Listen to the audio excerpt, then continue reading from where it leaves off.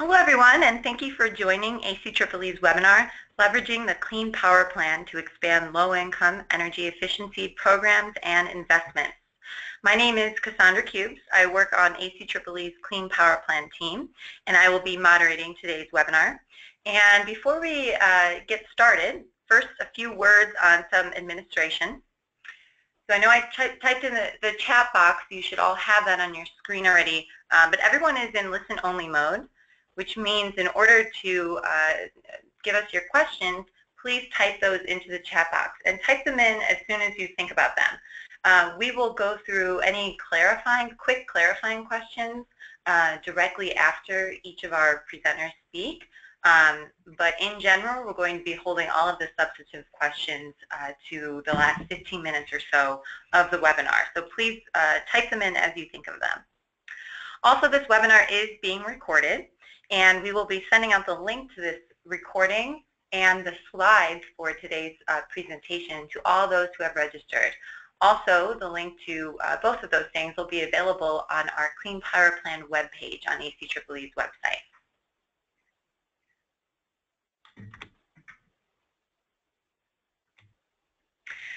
So first, a little bit about ACEEE's webinar series. We recently introduced this new webinar series with the purpose of exploring the opportunity for energy efficiency to be used for Clean Power Plan compliance. Each webinar in this series, with 5 in total, highlights ACEEE's latest research with an emphasis on best practices in energy efficiency program and policy design options. And these webinars feature presentations on our recent publications from our program staff and also from our Clean Power Plan team.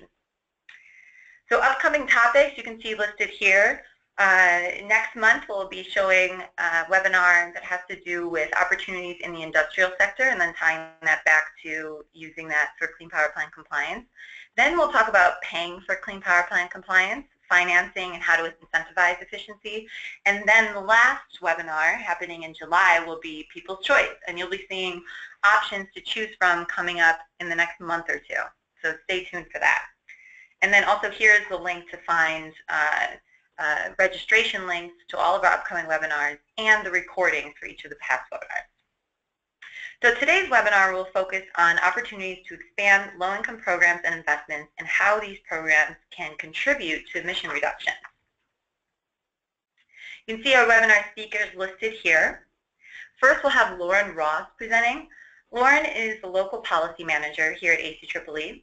She concentrates on the nexus of affordable housing, energy efficiency, and cities, and leads our work to expand utility programs to improve the efficiency of multifamily housing. And prior to joining ACEEE, Lauren was a fellow at the U.S. Department of Housing and Urban Development. She is working on her PhD in urban sociology at Temple University and earned a Master's of Arts in Urban Sociology from George Washington and a BA in Political Science from the University of Delaware. On today's webinar, Lauren is going to be providing a snapshot of energy burdens faced by vulnerable communities across the country, and she will highlight programs and policies to increase efficiency investments in low-income communities. After Lauren, we'll be hearing from Rachel Cluett, who is a senior research analyst at ACEEE. Her work focuses on residential sector energy efficiency, including labeling and energy use disclosure, efficiency program design, and product standards and labeling. Rachel is a BPI certified building analyst and envelope professional and a certified HERS rater, and came to ACEEE after 2 years of work conducting residential energy assessment. She earned a Bachelor of Science in Natural Resources from Cornell University. And on today's webinar, Rachel is going to be highlighting the key questions and challenges around low-income programs for single-family homes. And she will offer some recommendations for how to increase the savings and reach of efficiency programming in this sector.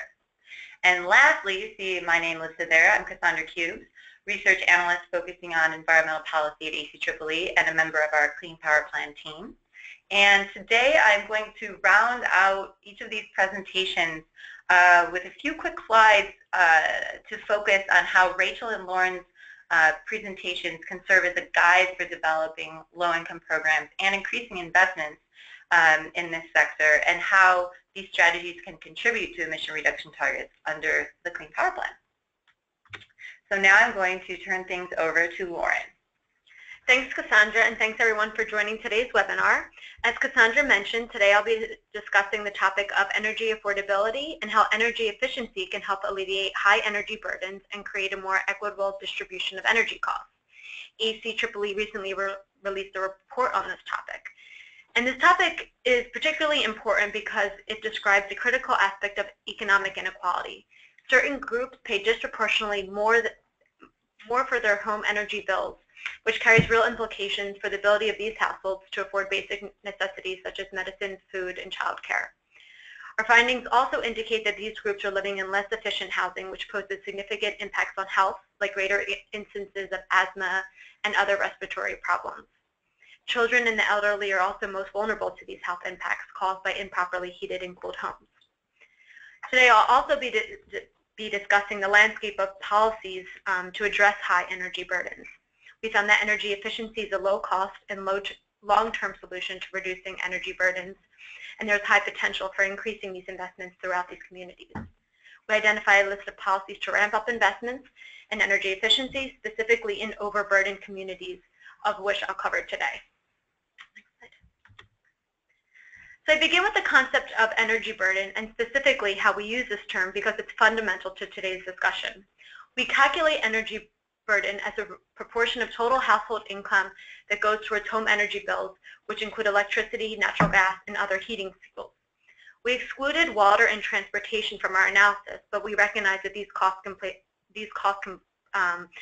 a heavy burden for families as well. Numerous factors can contribute to high household energy burdens. Factors can be related to the physical structure of a home, such as poor insulation or leaky roofs, the economic situation of residents, such as unemployment or a sudden economic hardship, the presence or absence of local policies and programs that support bill assistance or household energy efficiency improvements, and lastly, behavior. Behavior of residents in terms of energy use and awareness of energy conservation measures. All of these factors can contribute to one's energy burden. So a little bit about the report. Today we'll be focusing on some more of the high-level findings. The report contains tons of data on specific groups, and for each of the cities included in this analysis, I provide a link to the report on my last slide, so be sure to check that out for more information.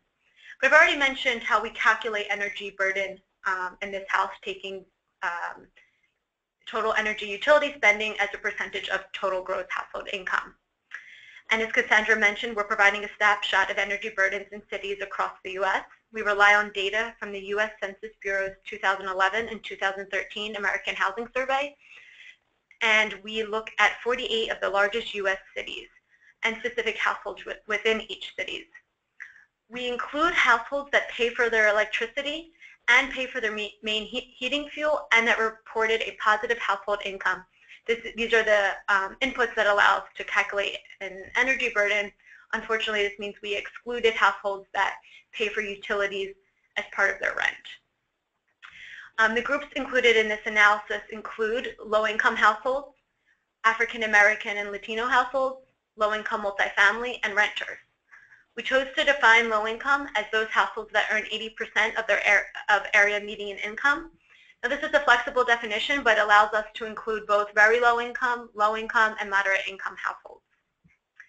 And we also provide a breakdown of results by region. I won't get into this level of detail today, but the full report, as I mentioned, is available already online. So now we're officially into the results.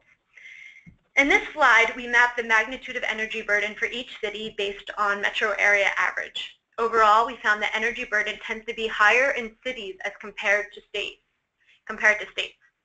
We actually chose to focus on cities because cities have higher concentrations of poverty and minority communities.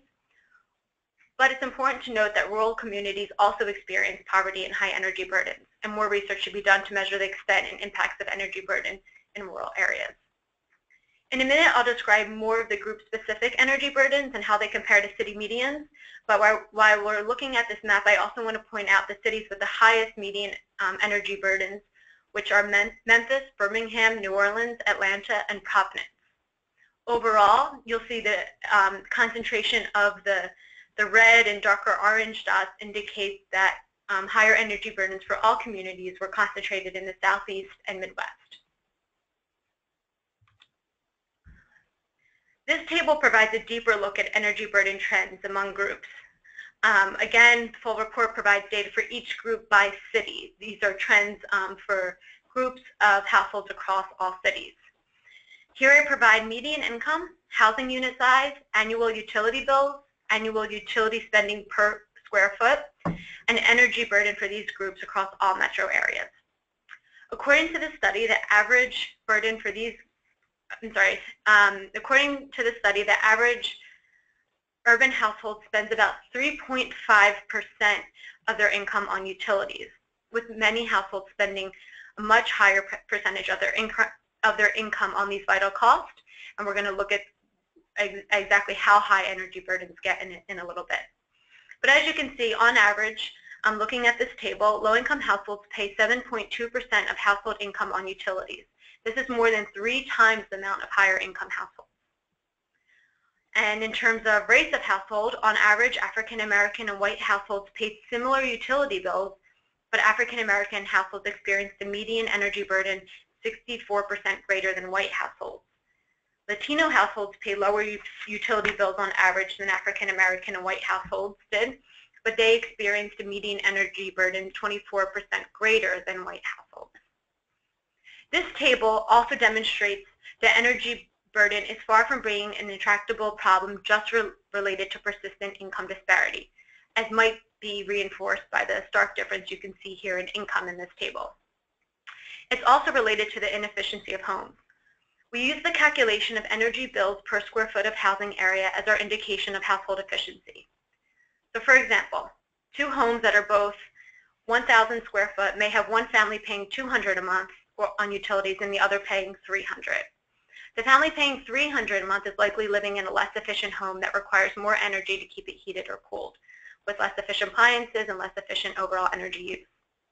Overall, you can see here that low-income households paid $1.41 per square foot, while low-income households paid $1.17 per square foot.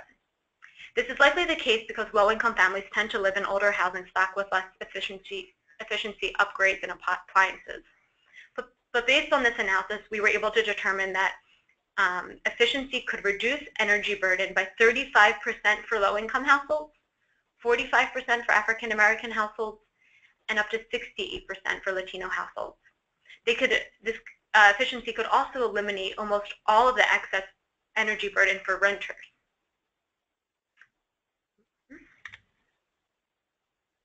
Right, and as I've mentioned, in U.S. cities, low-income households are spending disproportionate amounts on energy bills.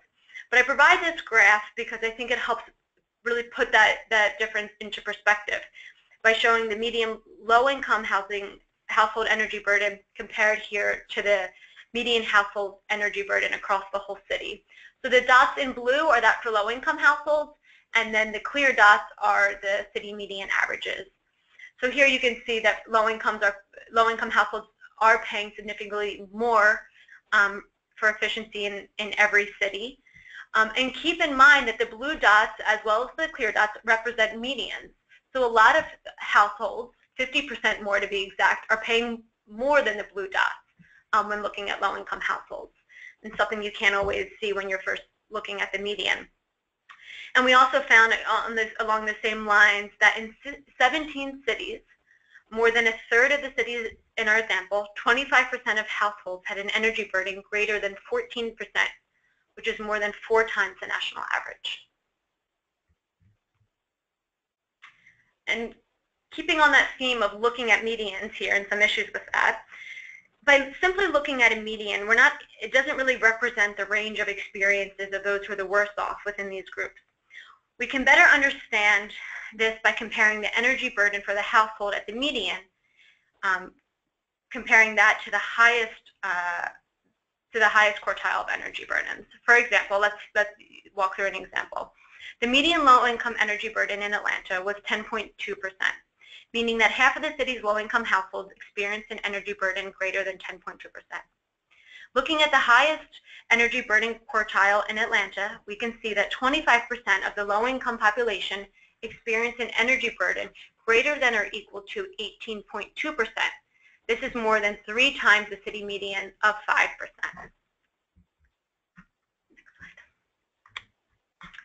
On this slide, we have the energy burden of select groups by region, ordered from highest to lowest based on the average of the median energy burdens across all groups.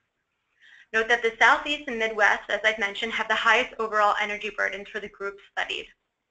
While we cannot attribute with certainty the drivers of high energy burden within specific regions and cities, we know that numerous factors are at play. Using the Southeast as an example, Southeastern households have the lowest median income in the country, which likely contributes to higher energy burdens. But in terms of energy prices, the Southeast, along with the Midwest and Northwest regions, have the lowest electricity prices, but at the same time, the highest burdens. This indicates that low electricity and gas prices do not necessarily lead to low bills or affordable energy. Although we do not know the relative efficiency of the housing stock in the Southeast, we do know that Southeastern utilities serving many of the cities included in our example have the lowest investment in energy efficiency programs as compared to other regions. So the point here is that low energy prices may not compensate for the lack of efficiency investments or low incomes.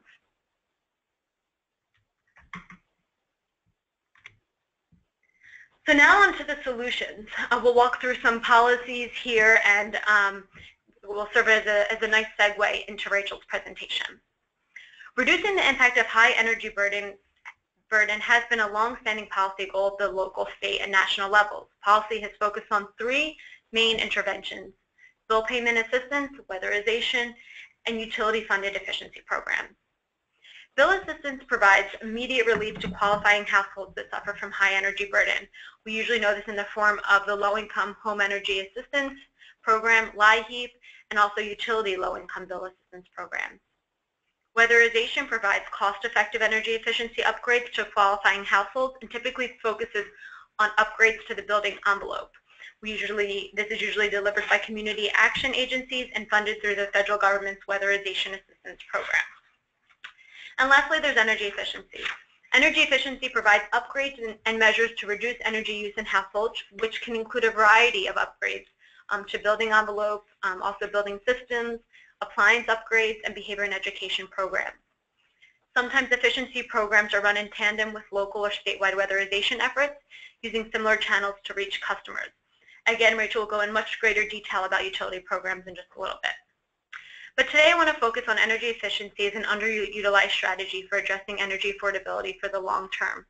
Increased investment, expanded reach of programs, and improved design can better complement, can ensure that efficiency better complements bill assistance and weatherization programs.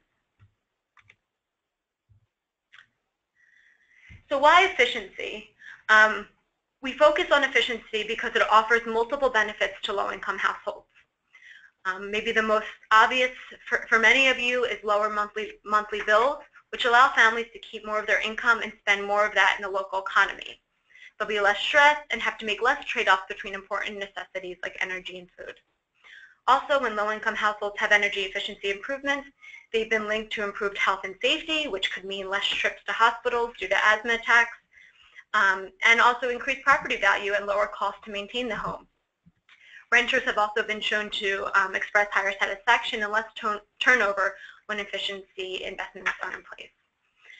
These investments can also lead to more local jobs created through energy efficiency installations, and quality of life improved for all those involved. And less power also means a cleaner environment and improved public health for all communities, especially for lower income who often live closer to power plants.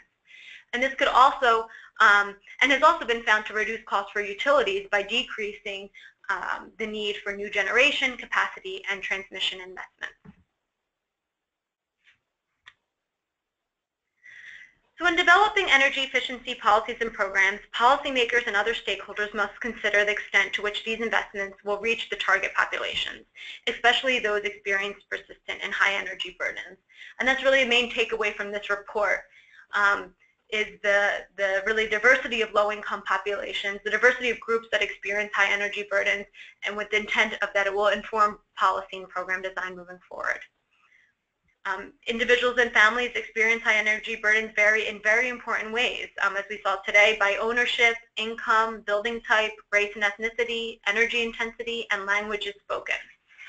Therefore, programs and policies should be designed and targeted and implemented with the goal of reaching a wide variety of households facing high energy burdens. Based on our research, experience, and findings in other reports, we suggest the following strategies for improving energy efficiency in low-income communities. Improving and expanding low-income programs, and this is exactly what Rachel will be talking about today. Collecting, tracking, and reporting demographic data on program participation. Strengthening policy levers and more effectively leveraging existing programs. And lastly, utilizing the Clean Power Plan to prioritize investment in low-income energy efficiency.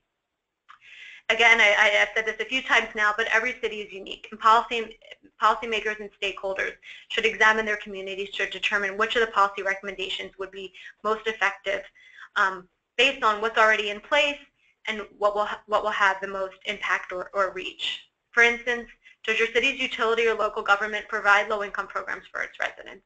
How can these programs be expanded or improved? Are local utilities tracking key demographics of who their programs serve? Based on these answers to these questions, policymakers and regulators can work with utilities to improve the design and delivery of programs so they are reaching the most overburdened households. State and local governments can also set policy directives that support utility energy efficiency with separate goals for delivering these programs to low-income households. In some states will have low-income goals for both savings or spending for ratepayer funds for efficiency programs. For instance, out of the 25 states with statewide energy efficiency requirements, only a few have low-income goals. Many states are also in the midst of planning for EPA's Clean Power Plan, which is also the focus of today's conversation. States can prioritize energy efficiency programs in their plans to comply with the Clean Power Plan to limit emissions, and could also opt into the Clean Energy Incentive Program. This offers early credit for efficiency projects in low-income communities during the 2 years prior to the start of the compliance period. So together, these policies all aim to reach the households that are currently underserved, and enacting any combination of these policies would be a great first step for many communities. So just some final thoughts before I pass this over to Rachel. We found that overwhelming majority of low-income and households of color in major U.S. cities experienced higher energy burdens when compared to average households in the same city. These households may experience many negative long-term effects on their health and well-being.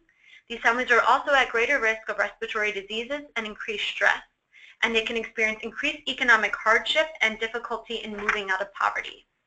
We encourage cities and other stakeholders to use the data from this report and the recommendations as they work to address high energy burdens in their communities. Each community is unique, and local stakeholders and government should determine which policies and programs are best for their community. Finally, it's important to note that while we recognize energy efficiency as an important strategy for alleviating high energy burdens, we realize there's still a long way to go to ensure an equitable distribution of energy costs for all U.S. families. Okay, great. Thank you so much, Lauren. That was a really interesting presentation, and we have a few clarifying questions. A lot of questions came through, more substantive ones, but I'm going to ask Lauren, I'm going to ask you to clarify two things right now before we get to Rachel's presentation. The first, the comment is, I saw that St. Louis was in the range of 4 to 5% for energy burdens. To clarify, does this mean that households in St. Louis spent 4 to 5% on their energy burdens? Sure, and so I don't have the city-specific numbers in front of me, so I'm happy to connect with you offline if you want to talk more about St. Louis in general, but it looks like you're taking the median household energy burden for St. Louis, which would mean that, again, that's a median number, meaning that 50% of households are above, pay more than 4.4 or 5% of their energy, of their income on energy cost. Again, you might want to look at specific groups in St. Louis, which I expect to have much higher percentages than just the median. And then, okay, then I think the rest we'll save till the end here. Okay. All right, great, thank you. And next we will have Rachel presenting. And take it away, Rachel. All right, thanks. So what I'm going to talk about today draws a lot from a report that we released a few months ago called Building Better Energy Efficiency Programs for Low-Income Households. In this report, we focus on ratepayer-funded low-income energy efficiency programs that are targeting primarily single-family homes. So that's kind of one piece of the larger picture of programs that Lauren just gave you.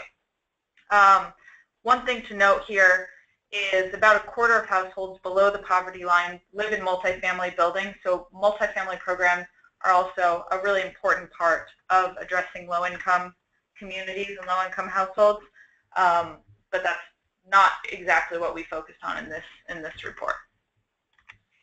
All right, so there are a number of questions relevant to reaching low-income households and meeting their energy needs that we kind of set out to answer and present in this report. For the sake of time, I'm going to just touch briefly on many of these questions listed. You can kind of think of it as a teaser for the full report. What I want to do is spend most of the time getting into the meat of how utilities are successfully reaching and serving low-income households, and then discuss some opportunities we found for getting greater electricity savings for these customers by incorporating technologies and measures that are currently underutilized in programs. All right, so understanding how appliance equipment and use characteristics differ among the population you're trying to serve is really important to designing programs that, first of all, people can actually access and that best address the energy issues in these homes and ultimately get us to the highest saving programs. So Lauren talked a lot about this. I won't go into too much detail, but even though low-income households have lower annual household energy expenditures, the cost per square foot of house is higher. So data on appliances and equipment in low-income households from the Energy Information Administration's Residential Energy Consumption Survey back this up. Low-income households are more likely to have appliances that are older, secondhand, and less likely to have Energy Star labeled products. So looking at refrigerators, for example, about 29% of low-income households have an Energy Star rated efficient refrigerator as compared to about 45% of the general population. Low-income households are also more likely to use electricity for their space heating and water heating needs, which, while there are a few exceptions, is generally more costly and energy intensive than other ways of heating for space and water.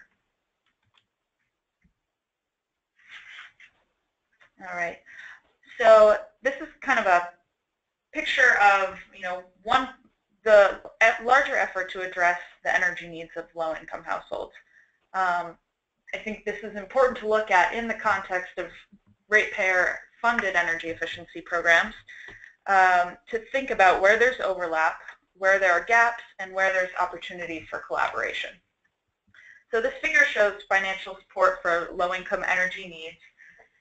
It captures a total of about $7.8 billion of spending. This is not comprehensive, but it's meant to give you a general sense of what's out there. So about 81% of the pie, that peach color, goes to bill payment assistance, with about equal parts supported by the federal LIHEAP program, Low Income Home Energy Assistance Program, and ratepayer-funded dollars. So important to note here that there's a real need for both bill assistance to help households that are in immediate need and struggling with their utility bills, and for energy efficiency programs that more permanently help reduce energy use and address the energy burden that Lauren talked so much about. The area that I'm focusing on today is where that red arrow points. the ratepayer funded energy efficiency piece. In 2014, that accounted for about $360 million of spending, which is about 18% of the total ratepayer dollars spent on residential energy efficiency. So in contrast, 18% of the residential dollars going to try to serve about a third of the population that's considered low income. So definitely room to grow. All right. So most ratepayer-funded low-income efforts are either whole building retrofit programs that either operate on their own or in conjunction with the state and federally funded weatherization program efforts, and then low-cost measure installations, which are often referred to as direct install programs of low-cost measures like lighting, shower heads, faucet aerators, etc. Both of these approaches are usually offered for low-income customers at no cost. This graph shows let's see, so one thing to note here is how much this differs from standard residential programs, where most electric savings result from prescriptive rebate programs. You'll see that big orange bar towards the right. So hold on to that for a minute as we look at this next graph. This depicts the cost of saved energy by residential program type. So basically what this means is that for each different type of program, how much it costs program administrators and program participants to save 1 unit of energy, 1 kilowatt hour. The majority of residential programs, where we saw most savings coming from the last graph, are in these first 2 categories, the lowest cost categories, which are product rebates for things like appliances and consumer electronics, and prescriptive rebates for things like HVAC systems and water heaters. While low-income households aren't excluded from participating in these programs by any means, they're not as likely to participate. These programs require an upfront customer investment to leverage the utility rebate and the associated savings that low-income households just often aren't in a position to make. Additionally, these programs aren't always targeted towards low-income households because there's this perception that they either aren't as likely to participate or aren't able. All right. So I'm going to get into now what are some of the best practices that we found for running programs that are actually reaching low-income households and addressing their energy needs. In this report, we detail the following recommendations, these 8 recommendations for building better low-income programs with examples of current utility programs that are using the strategies and that they're working well for. I'm going to highlight just a few of these recommendations so that we have some time at the end to dig into this number 8, increasing electric savings through high-efficiency products and equipment. Next slide, please. All right, so first recommendation here. Many weatherization and whole building programs have traditionally focused on the building shell, addressing insulation and air sealing primarily, and sometimes the heating system as the primary measures that are upgraded. The general rule of thumb in the retrofit community is, to start with insulation and air sealing because they provide the most cost-effective savings. For many existing residential buildings, this definitely still holds true, but expanding the scope of measures that can be installed during a weatherization program or a whole building program is advantageous for a few different reasons. So first, looking at these 2 graphs here, one depicting energy end uses in 1993 in the 90s, and then one in 2009. In the average U.S. household, on the whole, heating and cooling no longer accounts for the majority of energy that's used.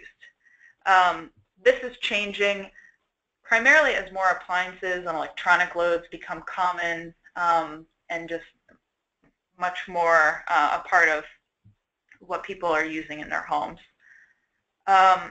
This is also really important to consider in places where space conditioning loads are not the dominant source of energy use and have not been for a long time. One example is the Energy Savings Assistance Program that's offered by the California Investor-Owned Utilities. They include a range of different measures in addition to traditional weatherization measures, including things like lighting refrigerators, so that when an audit is done or an assessment is done on a house, you know, the person that's doing the assessment has kind of a broader scope of measures to choose from to adequately address, you know, what's really going on in that person's house. Next slide, please. All right, next, so coordinating with other organizations that are serving low-income households. So there are a number of opportunities in this area. This is, I think, particularly important to consider in the context of ramping up efforts for the Clean Power Plan. You know, what are organizations doing to address low-income energy needs already in your community, and how can these efforts be scaled up? First, many utilities do this, and I think, you know, there's still opportunity for beginning it in certain places. Utilities can align their programs with existing state and federally funded weatherization efforts. And this works really well in places where there's, you know, a well-established network of providers for a state weatherization program. One example is Consumers Energy in Michigan. They run an income-qualified energy assistance program that is continually coordinating with local agencies that provide the state and federally funded weatherization.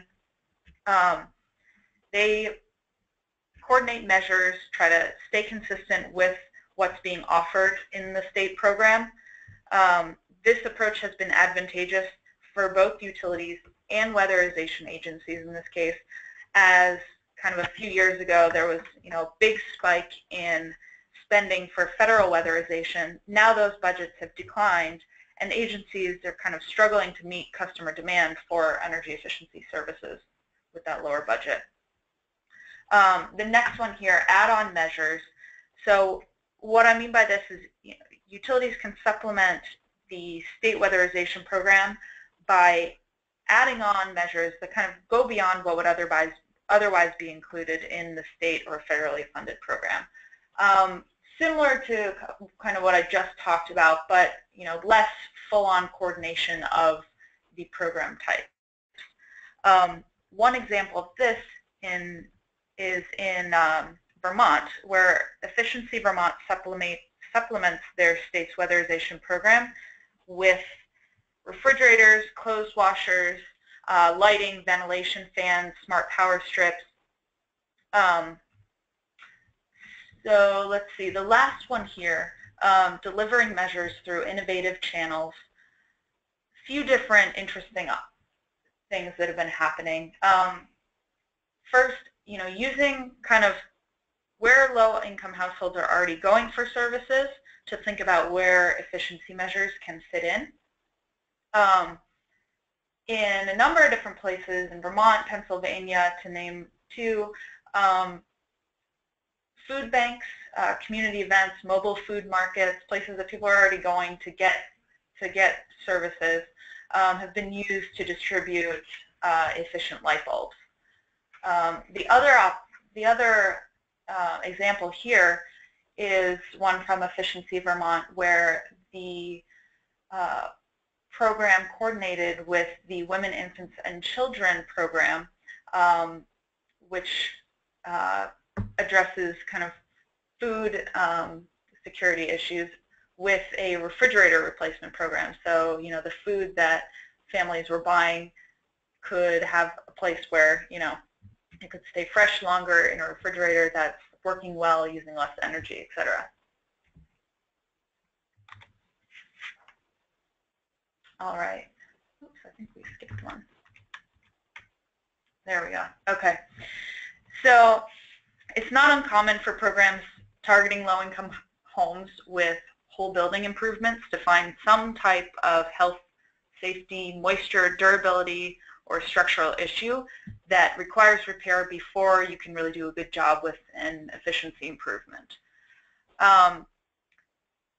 Major issues can prevent households from receiving energy efficiency measures altogether, while minor issues can really add up, the cost of that energy efficiency project. So a few things that utilities programs have done to address this. For minor improvements, planning for the fact that there's likely going to be something that you need to address. So a number of programs have, a certain limit, either a percentage or a dollar amount that they can spend on health and safety issues in the house, so that they don't have to kind of lose that customer after they've invested so much time getting them into the program, getting them ready to do the work, and then, there's some issue that's uncovered. For major improvements, connecting homeowners to other services in the region. Some utilities have done a really great job of kind of getting to know what kind of other resources there are for their customers to address some of the bigger issues, and then connecting customers to these organizations, and then following back up with them after the improvement has been made to make sure that they can still go through the efficiency program. All right.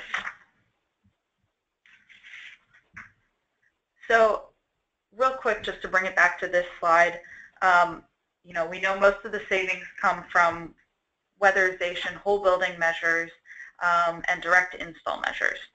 Some of the real opportunities are improving appliance efficiency. So we know older, less efficient appliances. We also know from some interesting research that came out recently that residential product programs are not adequately reaching low-income households. So thinking about ways to design appliance programs that can address the specific needs of low-income customers, either through tailoring eligible product lists so that they're still high efficiency products, but maybe at more moderate price points is one opportunity. And to illustrate what I mean by this, this figure shows the range of energy use and price points for refrigerators that are between 17 and 20 cubic feet in a number of different product categories that are on the market. You'll see that there's a big range in price, in energy use, and what we think is that there are opportunities for programs to incorporate top freezer refrigerator models that have lower absolute energy use and lower retail prices into low-income programs, so that they're more accessible than some of the higher cost. And I'm just going to go through this real quick because we're running a bit short on time, but a few of the other opportunities for high efficiency products include clothes washers, electric heat pump water heaters, and ductless mini split heat pumps. We see some places where these ultra high efficiency products are being incorporated into program offerings, but there's definitely room for growth here. So a few strategies and thoughts about how this might work. One is kind of the add-on approach that I mentioned earlier, adding on to existing state weatherization efforts or existing other program efforts to include ultra high efficiency products. Also integrating high efficiency equipment into projects that other organizations serving low-income program customers are already doing. So one example here is in Michigan, Consumers Energy developed an online tool that they call the Community Partnership Portal. It's basically a tool for nonprofit organizations to reserve funds to offset the cost of buying a higher efficiency measure for their low-income housing projects. So, for example, an organization like Habitat for Humanity, if they're doing a rehab. They could go here, get money to actually, buy a much higher efficiency unit for that project that they're doing. And last, kind of an approach that's not really common anymore in the U.S., equipment rental and leasing. Green Mountain Power in Vermont has been doing this for high-efficiency water heaters and ductless heat pump systems for their customers, for all customers, not just low income. So a few kind of broad takeaways from this. There's a lot of opportunity to expand low-income programs, and the Clean Power Plan really serves a good point to start some of those conversations about coordinating between organizations within your state, within your community, which speaks to that second point there, looking for partnerships with organizations that are already working to serve low-income households.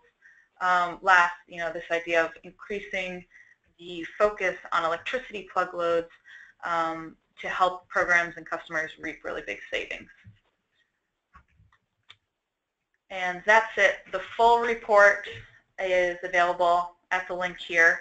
I think Cassandra has it at the end of this presentation too, but I will let her take over now. Thanks. Great. Thank you so much, Rachel.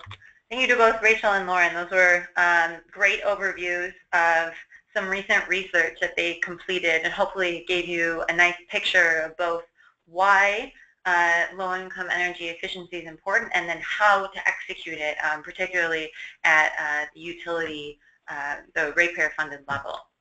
So I'm going to talk briefly about what this means for the Clean Power Plan, or really what the Clean Power Plan means for low-income efficiency, and how it can just be one more opportunity, for in terms of states to be able to look at low-income energy efficiency for all of these multiple reasons that we've just been hearing about. It's just one more reason that states can focus on these opportunities. So I'm sure many of you on the line already know, but just to get everyone on the same page, EPA put forth the Clean Power Plan, and it's a regulation that sets state limits on existing power plants, fossil fuel power plants, that limits CO2 emissions. And also I should say, as most of you also are probably aware, there's currently a stay on the rule that has been issued by the Supreme Court. However, many states are continuing to move forward with planning for strategies to limit carbon emissions, and energy efficiency is a least cost strategy for doing so. And it's also recognized as a least cost strategy for Clean Power Plan compliance in general. Reducing emissions through efficiency, can be used for compliance, and particularly states can focus on low-income customers. And getting into the multiple benefits, we heard from Lauren's presentation that efficiency, it goes beyond emissions reductions. States can use this strategy for its many benefits, including reducing monthly bills for customers who have high energy burdens, improving the housing stock, better health and safety and lower maintenance costs, creating opportunities for local economic development through job creation and increased property values, and then of course reducing pollutants and improving public health. And in general, states can establish long-term strategies to benefit these communities most in need. And the Clean Power Plan is a great opportunity for states to either start to consider how they can do this, or continue to move forward and see ways to expand their current opportunities that are available to these communities.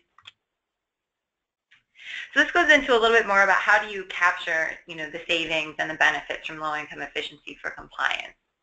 There is significant investment opportunity for low-income efficiency throughout compliance. We've heard a lot about, there's this early action program, which I have a slide on, which we don't have to spend a lot of time on, because Lauren touched on that a bit. This Clean Energy Incentive Program, which is an opportunity for states to voluntarily participate in 2 years prior to the compliance period starting in 2022, and it, that's certainly one way states can value low-income efficiency. However, they can also value it throughout the entire compliance period.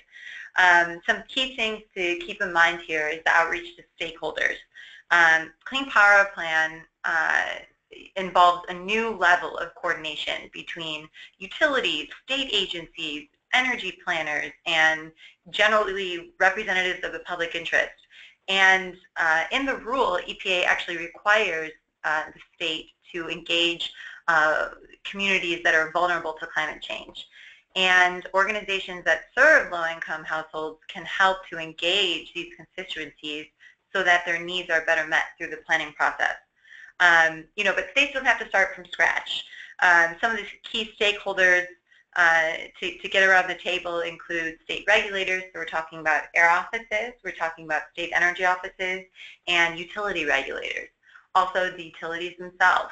And then, as you can see listed here, public housing authorities, housing finance agencies, and other affordable housing organizations and low-income energy efficiency program managers can really work with the state to help them to understand what's already happening in the state and how to go about capturing the savings from those existing programs and projects that are taking place, and to then expand on them in the future. And I should say, too, before I leave this slide too quickly, you see the low-income program types here at the bottom. We heard a lot about the utility-run programs from Rachel's presentation. We also heard about the weatherization assistance program from Lauren. And something I don't think has been touched on yet is the energy savings performance contracting, and that can be done with public housing authorities. So that's another way to engage low-income programs for compliance. So I really want to emphasize that you can not only use low-income efficiency throughout the compliance period, but you can use it with any type of compliance plan that a state chooses. And of course, we're talking about rate or mass. For rate, any low-income efficiency that's installed on or after January 1st of 2013, and the key here, that is still achieving savings in 2022, which is the compliance, start of compliance in the rules currently, can earn what's called emission rate credits, or ERCs. And that's one emission rate credit is equal to 1 megawatt hour. And utilities or electric generating unit owners then have to acquire these ERCs in order to show that they're complying with their emission target. So also in a mass-based setting, there's not really a date that's involved like there is on the rate-based side, but really any reductions during the compliance period can count toward lowering a state's overall emissions to get to the cap that they're trying to get to on the mass-based side.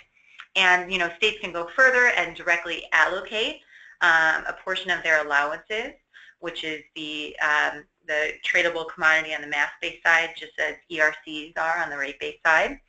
So states can take those allowances, give them straight to low-income efficiency providers, who can then turn around and sell those to the EGU owners who need those for compliance, need those allowances for compliance. So that's a way to generate some money to go toward these projects.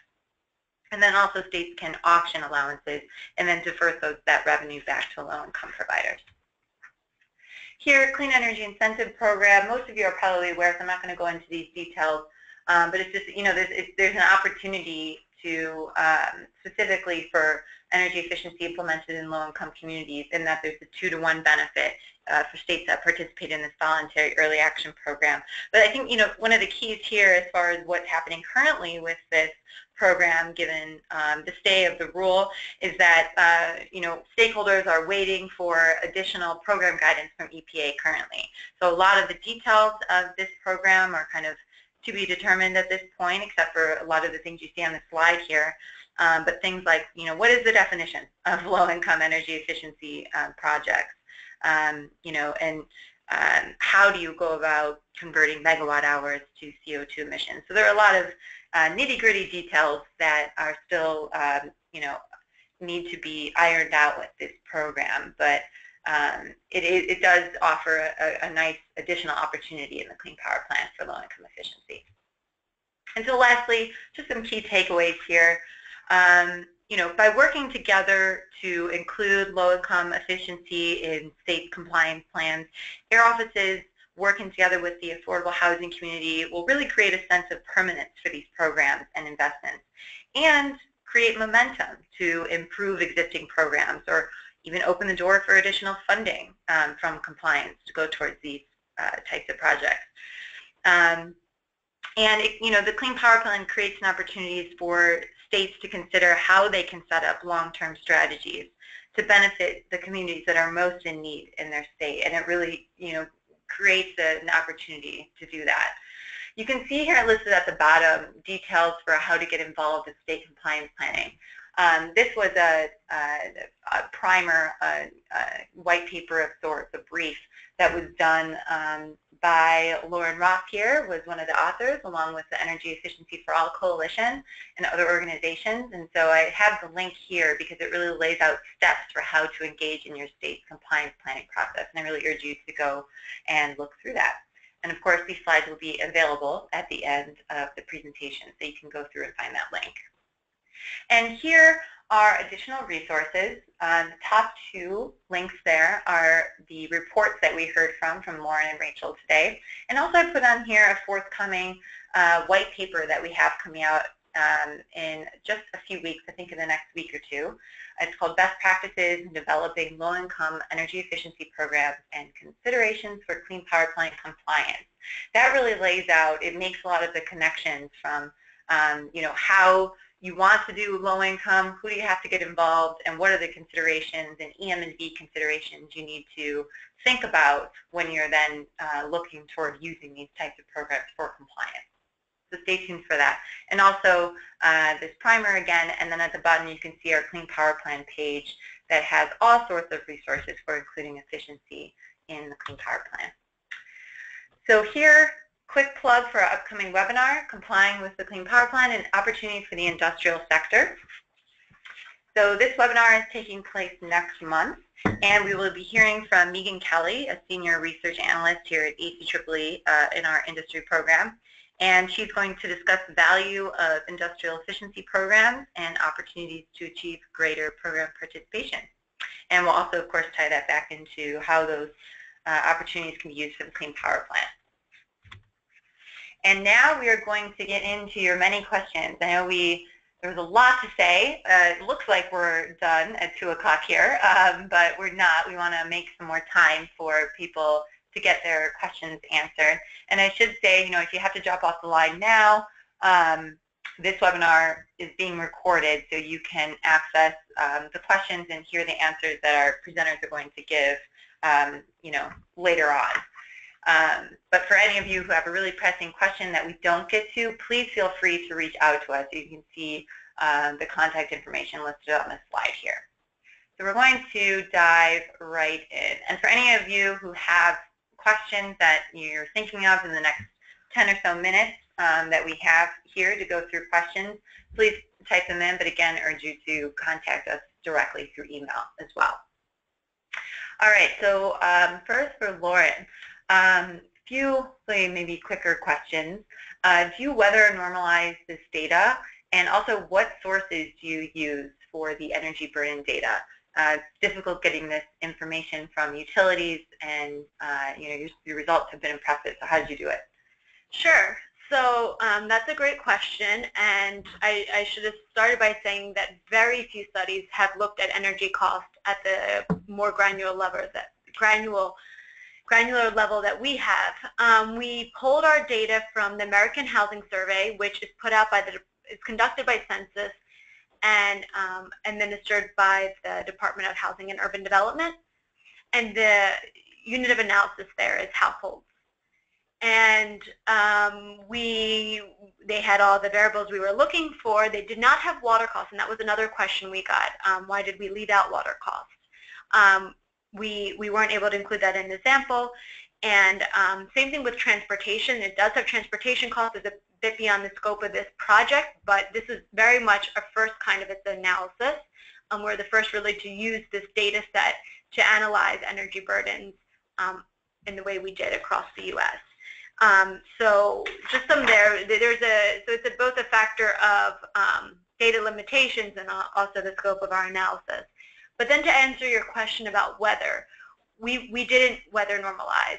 And we put out a lot of numbers, and although we cautioned about comparing across cities, there certainly was a tendency to do so among the audience and the readers. So that's not a surprise at all. But we do encourage more so that cities are compared, that you're comparing, African Americans in St. Louis or Latinos in San Jose against their own city, the average city household within the city they reside, versus necessarily comparing across, because on average one city may have a much higher energy burden, which then you see the low-income households having extremely higher energy burden, maybe compared to a city with a much lower average burden. So you have to be very careful in comparing across cities, and instead this report is most useful in the context of comparing groups within cities to their city median average. Hopefully that makes sense. We also got a lot of questions really asking about data and city-specific questions. So please feel free to reach out to me, and I can make sure those are answered. Great. Thank you, Lauren. Now we have a question for Rachel. The amount that's spent on bill assistance is striking. How can I find out or understand what the percentage of ratepayer-funded bill assistance is in my own community, wherever that community may be?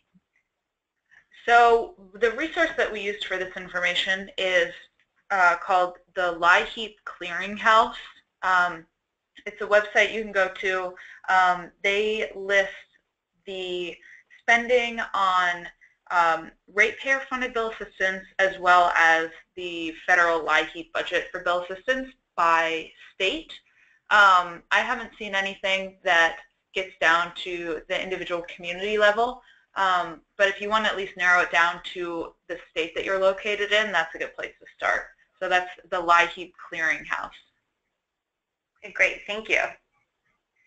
And the next one, we'll just answer generally. I should preface this by saying so it's about job creation and how are jobs created by energy efficiency. So I'll put that to Lauren, or specifically how are local jobs created. But I should also say that we have an economist here on staff that does all of our jobs analysis, and we have a lot of information about job creation from efficiency on our website that you can look to further. But Lauren, do you want to talk briefly about that? Sure. And again, I'll talk more in a general sense, but when we talk about local job creation through energy efficiency, we're essentially talking about the effect of greater investments in efficiency, whether it be policies that are aimed at ramping up efficiency investments throughout a state or in a particular community, or utility programs that are really incentivizing efficiency in the community. From that, you will see, and the same goes with if it's locally funded projects or state-funded projects,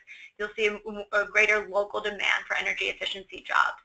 There you'll see job creation driven through policies and programs, really anything that is aimed at increasing in locally based investments in efficiency.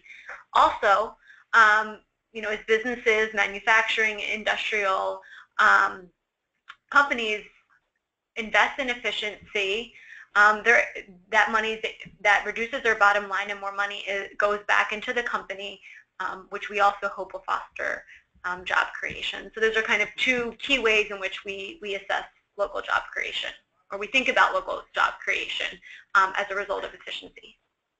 Okay, great, thank you. And let's see. So this one's for Rachel. On one of your graphs of ratepayer-funded efficiency, in which category would innovative finance programs like on-bill financing fall? And I don't know if you want us to go back to one of your slides or not, if you need that. No, that's okay. That is a good question, and that's something that we did not capture in this report.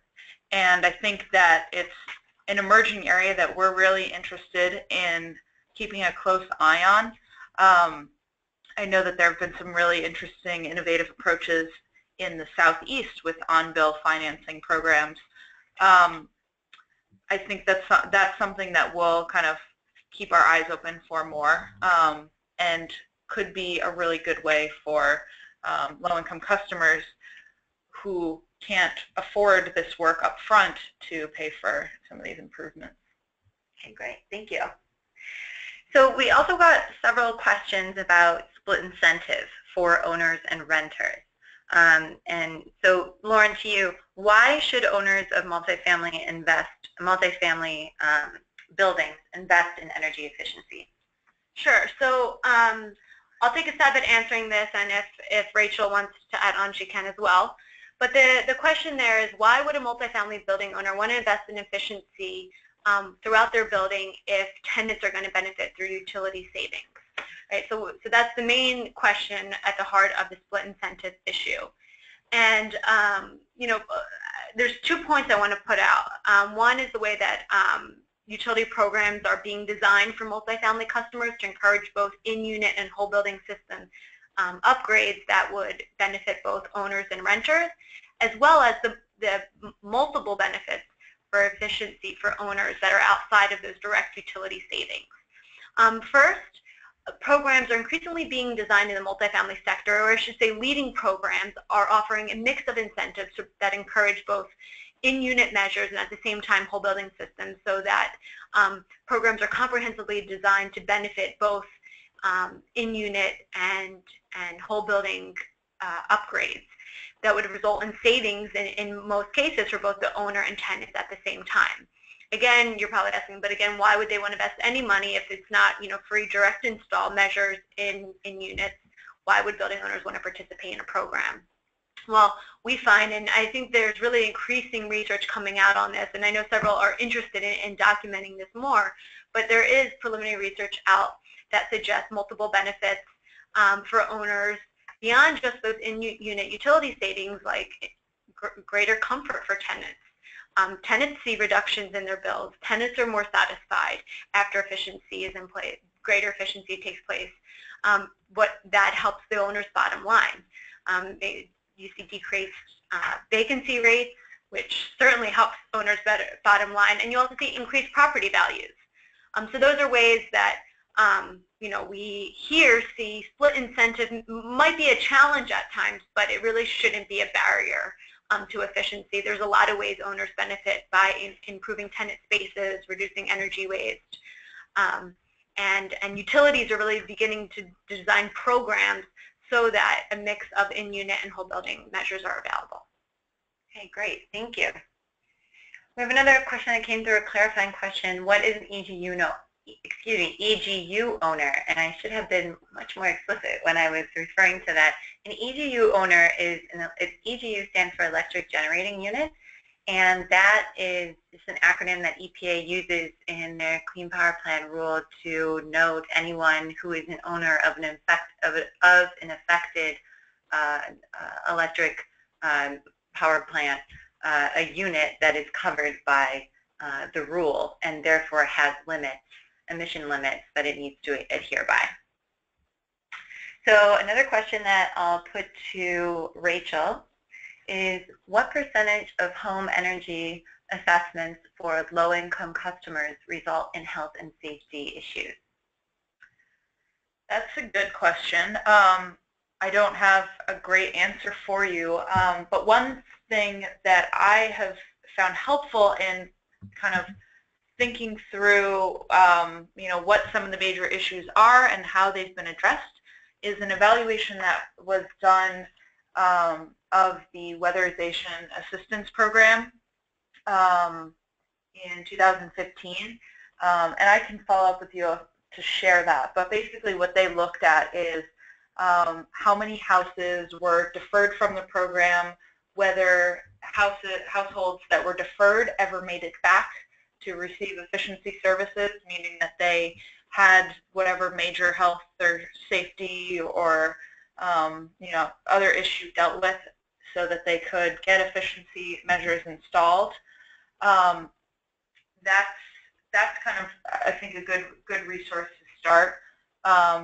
We are very interested in kind of how much utilities are having to spend on health and safety for these homes. Some of them have the spending limit kind of per household that they serve. Others, it's like an overall limit on what they spend for the program itself.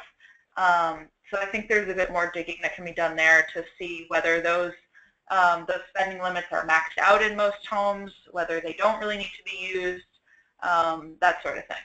But yeah, it's a good question and something that we don't have great information on, but it's definitely a big piece of the puzzle for doing improvements for low income. Okay, thank you. And we'll do one more for Lauren and one more for Rachel. So there are a lot of questions here. I don't want to keep you all, though, for too much longer. We're already over time. However, please, I urge you to reach out to speakers directly to get your questions answered if you haven't yet. So lastly, for Lauren, are you seeing a difference between rural and urban households with regard to low-income household energy burdens?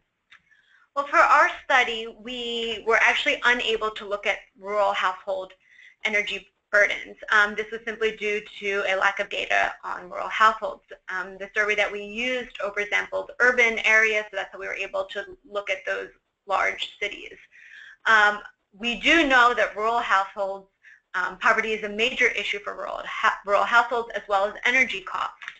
But that's all to say that future research really needs to look deeper into what groups and to get into a little bit more of some of the demographics that we got into, how ownership, how housing tenure versus ownership versus renting affects these burdens in rural areas. I think it's somewhat still an unanswered question. Okay, thank you. And for Rachel, last question that we'll get to today. Are there good examples of how energy efficiency programs have addressed walkaway issues like mold or asbestos? Okay, so in most of the cases that I've seen where programs have been able to actually go back after the customer's been deferred for like a major issue like that, there is kind of hand-holding of that customer by the utility program to make sure that they can get the work done on the house that they need by another community organization. When the efficiency program just does not have the bandwidth to do something about it, it's not in their scope. They shouldn't necessarily be required to do a big mold remediation or something like that. But yeah, the case that I've seen is, let's see, a Connecticut utility, United Illuminating. If you want to follow up with me, I can point you to the resource that I'm thinking of. But they're an example where they've done a really good job kind of getting to know what resources exist in their local community that they can connect households to that have major issues, and then kind of keep in touch with them so that they can get back into the efficiency program and actually get that work done. Okay, great, thank you. And thank you again both to Lauren and Rachel for these great presentations. I hope you all found this to be useful, and I know we didn't get to everyone's question. However, there were a lot of more detailed questions, and if you want to follow up, please follow up directly. Also, though, we encourage you to go through and read the reports, and you might find the information you're looking for in those as well. So please, continue to join our webinar series, and we thank you for joining today, and we hope to see you on the next webinar.